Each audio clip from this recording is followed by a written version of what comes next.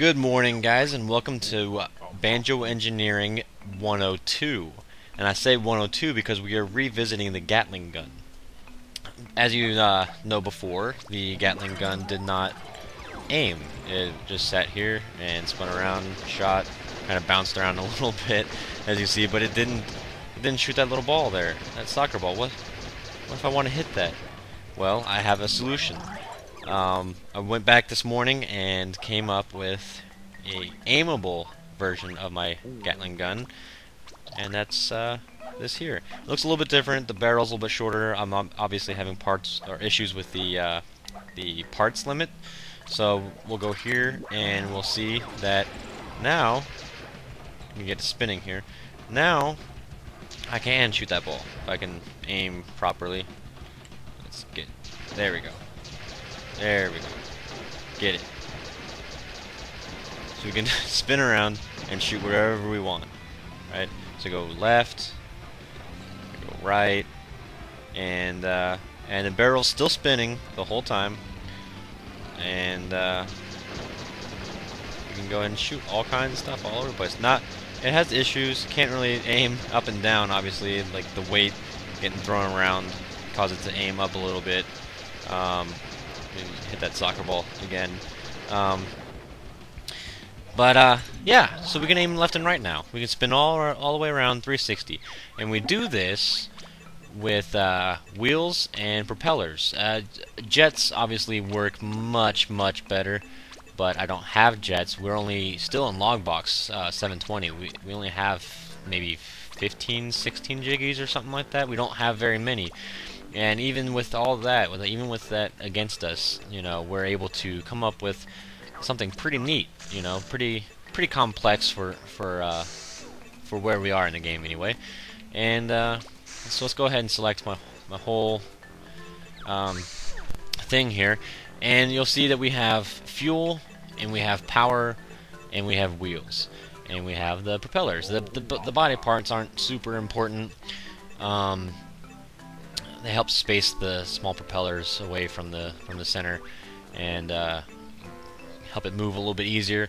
The main thing here is that you'll notice that the wheels aren't moving. They're not doing anything. They're not spinning. They're not rotating. Excuse me. They're not rotating. They're not doing anything. And the reason why is because I've set them to freewheeling.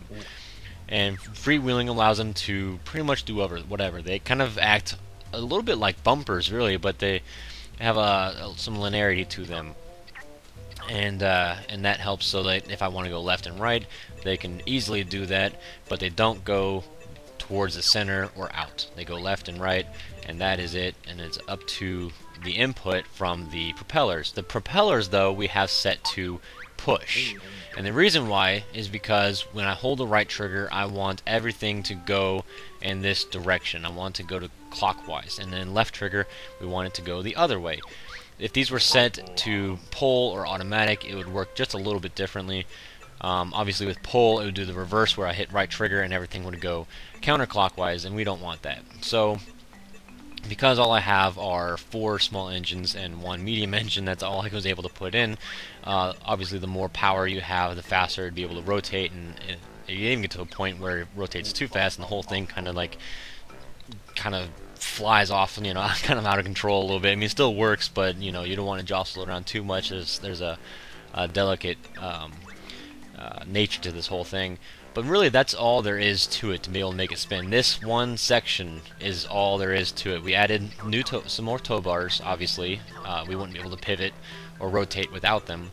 So we have our tow bars up here to get the rotating barrel, and we have tow bars down here to be able to get it to spin left and right. And later, when we get more tow bars, we'll be able to get it to aim up and down. But that will be an episode for another day. Gatling gun, Banjo Engineering 103, to be release date to be determined. But and that's it. That's all there is. So we'll go ahead and grab this, and put it back in.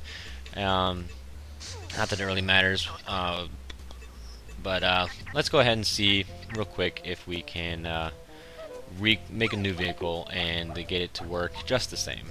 So we're gonna get a base here, body, light, cube, and we'll go 2, 3. Let's see. I'll make sure that this will be the center. So let's 3 out, 3 this way, and like so. We want to make sure that the wheels have plenty of space to be able to do their thing on. If there's not enough, they'll slip off and you won't be able to rotate anymore. So let's go ahead and fill this in. It's taking forever. But I know that because of the placement of the tow bars, there's going to be one here and one here, that we'll need to put some blocks here, here, here, and now they're shoveling right outside my door. Sorry about that, guys. I don't know if you can hear that or not.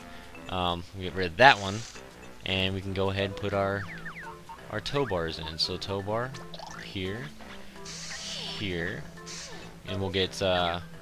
No, not that. We need power. Power. Here we are. Engines small, and we'll put them here, here, and then we'll have fuel small here and here, and then nope, nope, nope, nope, nope, nope, nope. We want them like this. There we go, because we have some wheels to place. So we'll go ahead and get wheels. Wheels standard. It doesn't. I don't think it really matters when you have it on freewheeling.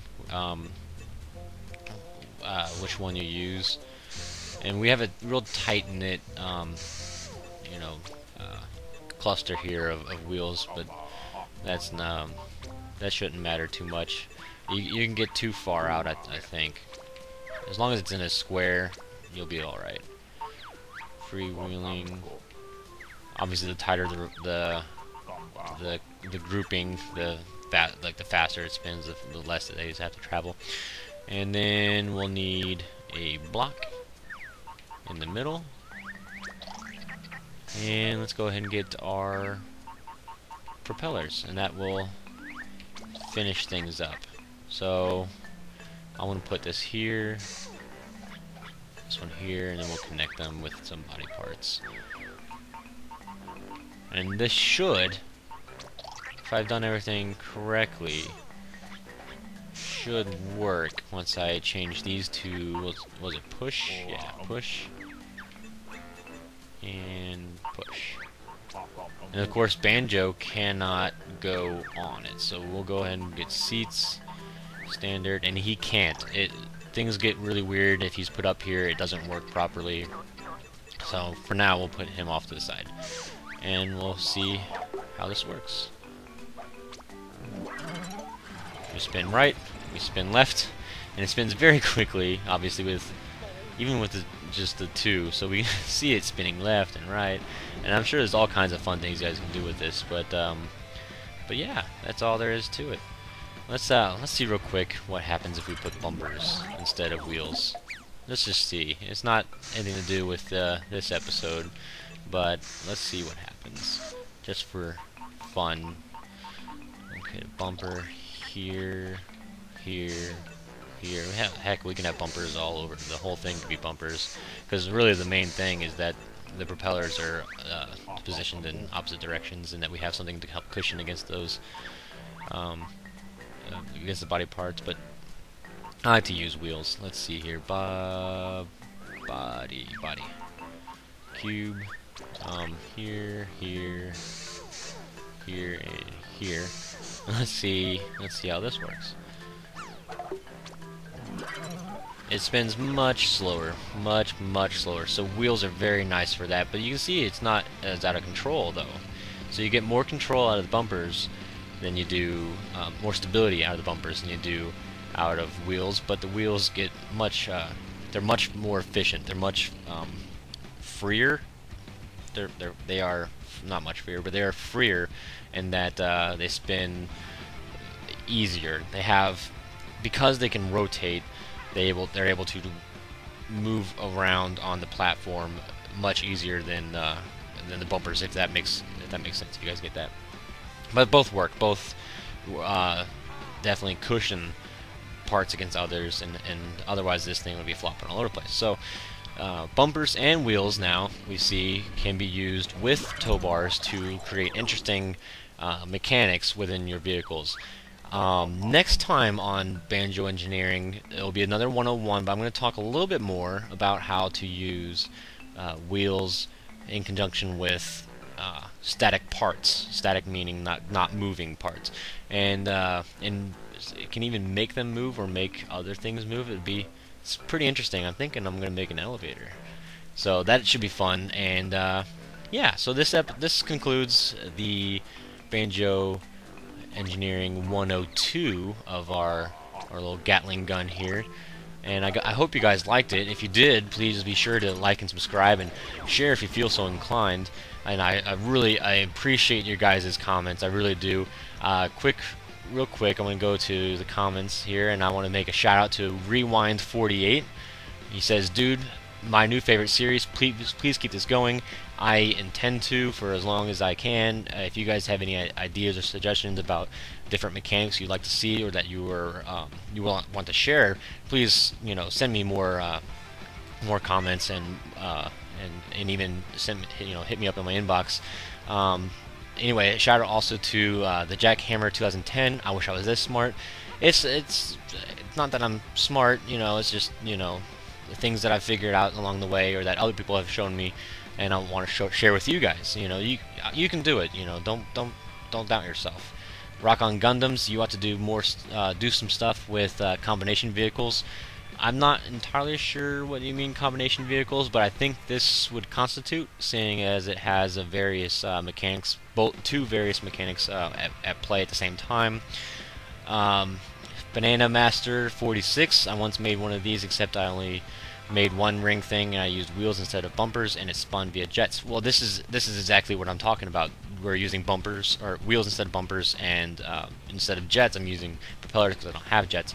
But also, it's able to move the whole Gatling gun while it's also spinning. So we're getting both of those going at the same time. Smorg 137. He says, "I remember spending countless hours watching the old videos and trying to replicate your vehicles. I came close-ish at sometimes, and sometimes I didn't, but it was fun anyway." I'm glad you have fun with the old videos, and hopefully you're having fun with the new ones. And I really appreciate you guys' comments and your support. It really means a lot to me. And then also, last but not least, we have John Voslos. Not sure if I'm probably butchering that, but he says, "Do a hyperdrive." I've actually never made a hyperdrive. I've done lots of things, but a hyperdrive is not one of them. I'll have to look into that, and I will definitely share it with you guys once I make one. So we'll have to see how that goes. But anyway, as I said already, this is a long goodbye. I'm terrible about long goodbyes, but you guys have a good day, and I will see you next time.